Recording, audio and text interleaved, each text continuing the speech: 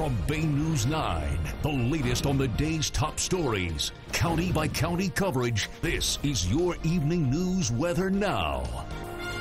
Welcome back. A Pinellas County roofing company is giving back to someone who served years for his country.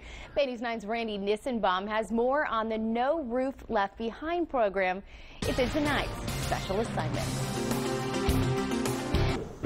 Joe Lyles is looking at a picture of when he served in the Army in 1975. I was supporting my country to help defend the freedom. But now, years later, it's Joe that needs support. Working full-time as a janitor, he barely made enough to pay his bills. And the home he spent 15 years in desperately needed a new roof. It was overwhelming to me that I was going to end up losing my home. Joe says he was going to have to live in this, his two-seater truck, because he couldn't afford his homeowner's insurance with the roof the way it was. So his family nominated him for the charity No Roof Left Behind, and he won.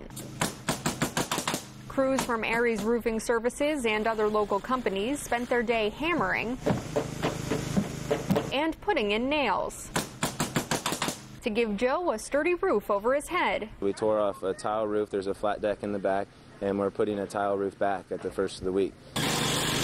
It looks fantastic. My house already looks like a brand new home.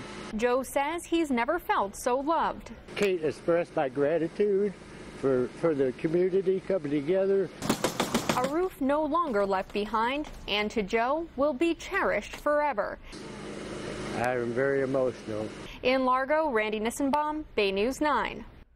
Aries Roofing estimates that it would have cost Joe about $15,000 to fix his roof on his own. If you'd like to nominate someone for the No Roof Left Behind program, visit our website, baynews9.com.